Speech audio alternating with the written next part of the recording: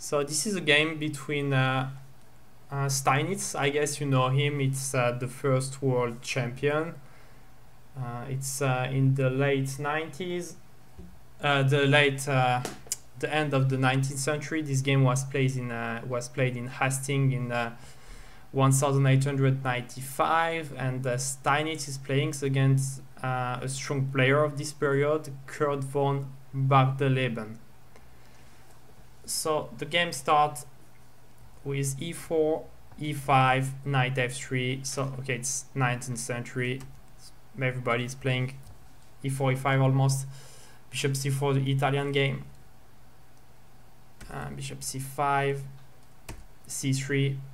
So I guess the name is Giucopiano. I think it's Italian. It means to play. I don't know how to say it in English. To play relax or to play slowly. Of course, the idea is that when you will play d4, the pawn takes on d4 and the c pawn takes on d4, and you will get 2-0 in the center. White is playing Steinitz. Steinitz is with white, and Bardeleben is black. So when you take on d4, the c3 pawn takes on d4, and you will get 2 pawns against half a pawn if you go to d6. So you want to take center here. Yeah, quiet game. Exactly, Pibila. Quiet game. Knight f6, d4. Okay, so knight f6 arranging the pawn on e4, d4, taking the center. That was the idea behind. Pawn takes. So we have the lead 2-0 in the center, but the black will fight back, of course. They will not give up the center like that. Bishop b4 check, knight c3. Okay, this is all theory. d5. Okay, nowadays it's a dubious move, but we'll not go into the theory right now. The game was played over 100 years ago, so by this time it was a playable move. So okay, pawn takes, knight take. So you can see the white has an isolated pawn on d4, but they have a dynamic advantage. Their pieces are well placed in the game, so they will try to get advantage of this dynamism. So castling. Now the knight on d5 is under attack. It plays bishop e6. I guess if you take c3, not sure, I didn't watch it. Take. I guess you have bishop b3. Bishop takes f7, king takes f7, and queen b3 check. Double attack. Sorry. Taking back the bishop.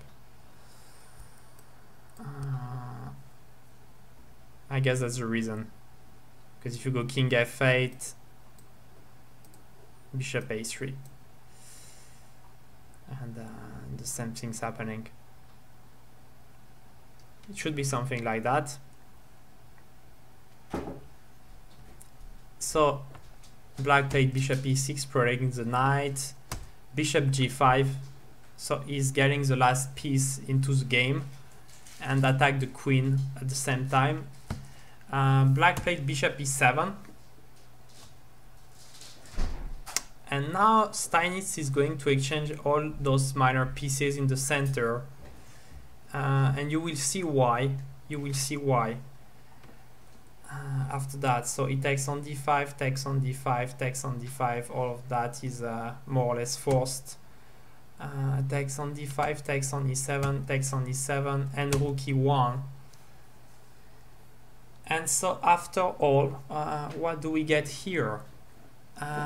We get an isolated pawn on d4, which might be a weakness, but the most important is that black can't take advantage of this, because this king is not going anywhere. It's not going anywhere. If you castle, okay, you can castle because then you lose the knight. Okay, you castle, and you lose this knight. It's easy to see. And if you predict it, as it will happen in the game with queen d7, white is just going to play queen e2 and increase the pressure. In fact, the only way for black to get away of this situation is to play f6, king f7, and rook e8. But it's long. It's 1, 2, 3 moves. And it's not really sure you will have time to do that. Hello Noobfet, sorry. Was hard to say that one. So black played f6. So starting the plan, he wants to play king f7, rook e8. Here, white played queen e2. A game was played in the 70s, I guess. It was by Geller. Queen a4, king f7, knight e5. It was pretty forced. It's playing this way, queen c4. Just going through those moves quickly. It's just to show you another way to play it, more direct. And the game was one like that. Hello Chess Nooks. Yes, it's chess base 11. So okay, just wanted to show this concrete line. But Steinitz played queen a2, and frankly I prefer this way of playing, because he's not winning with some tactics, sacrificing pieces. He's just increasing pressure and winning it almost without tactics. Yeah, the knight sacrifice was beautiful. That's what I showed the game, but I prefer the Steinitz way. It's more classical. Queen d7, so pretty only move. Rook c1, so putting his pieces on the open or semi-open file. It's logical. c6. So as I wrote, if Bardeleben can manage to play king f7, rook e8, and rook a d8, black will be able to attack the d4 pawn, and then even get the advantage maybe. If white can't react, then black is just going to bring his pieces in the center and attack this d4 pawn. So white needs to make something in order to win that game. So he's playing, forgot it's the moment. So he's playing, yeah, d5. I just showed that, yeah. This marvelous move, it's two exclamation points, d5. So now he's freeing the d4 square for the knight, and the knight will go to e6 and will connect with the rook from the c7 square. And in fact it's a positional pawn sacrifice, giving up the pawn and then getting all the pieces into play. And this is really a move you need to remember, because it's something that you can really use pretty often. I guess when you see me blitzing, sometimes I also do such sacrifices. It's really a classic.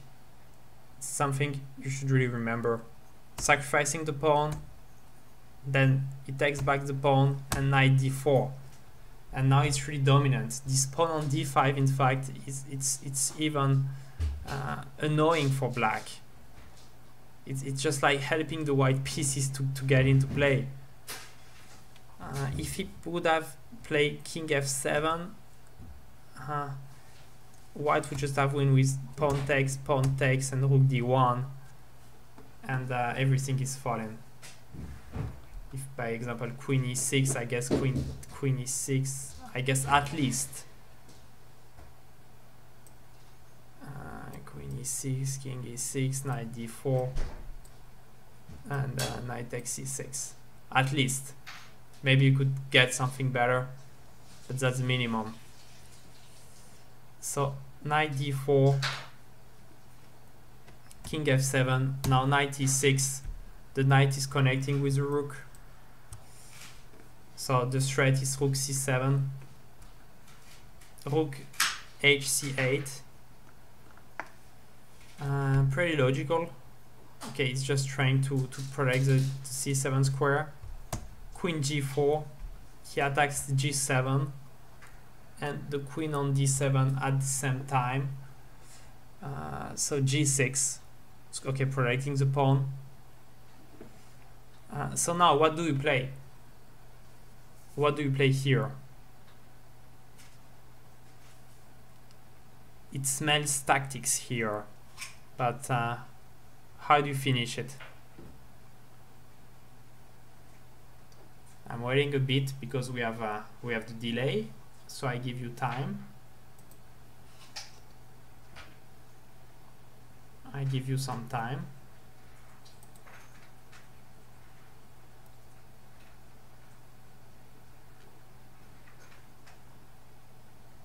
Win the queen.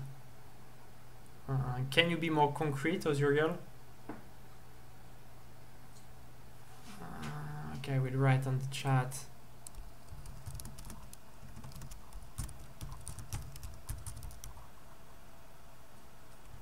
Okay. Knight g5, check. As chess noobs wrote.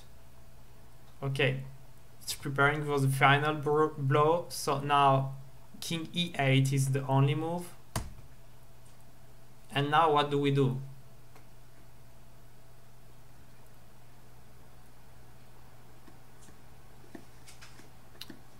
Now what do we do?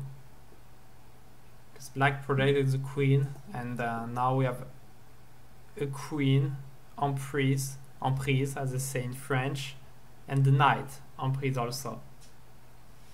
Yeah, it's not finishing it.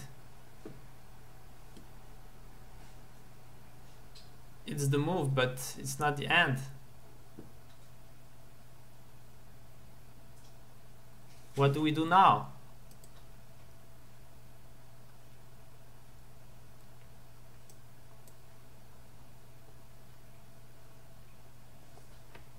What do we do now?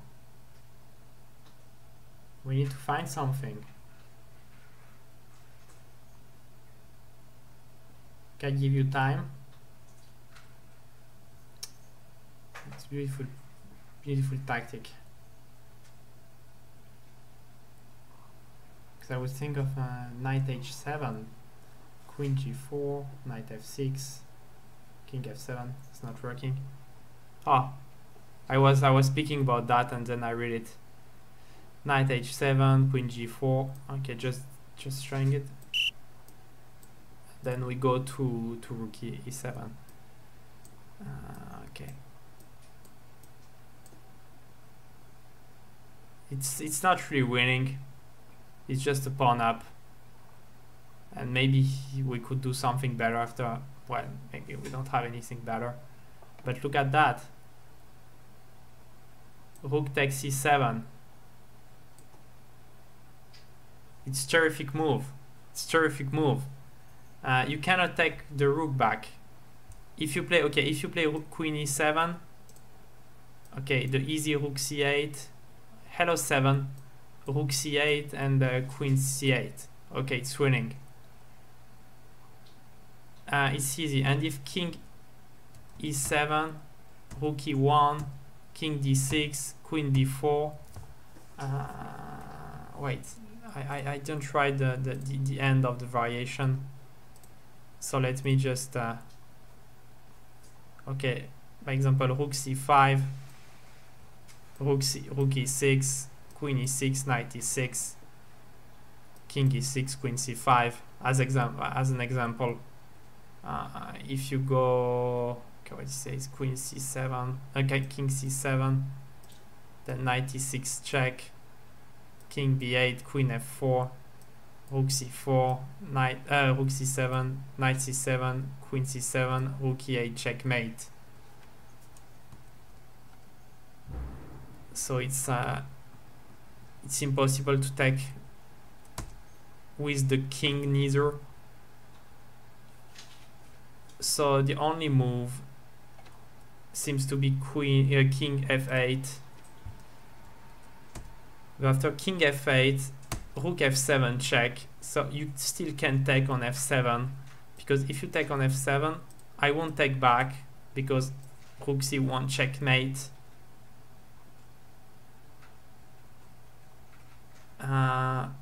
But we just take on c8 as on the previous variation, take, and okay, it's just piece up. So he has to play king g8, but now white go rook g7. So the rook just owns the 7 rank.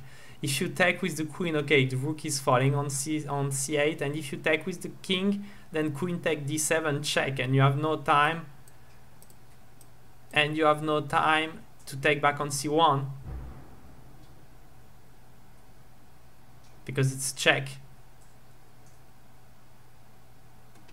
So king h8 is the move, but now he plays rook take h7 check, and here black just resigned because after king g8, rook g7, rook g7, king h8, queen h4, king g7, queen h7, king f8, queen h8, king e7, queen comes here, king e8, queen g8, king a7, queen f7, rook d8, queen f8, rook queen e8. Is it winning? Knight f7, king d7, and queen d6 checkmate.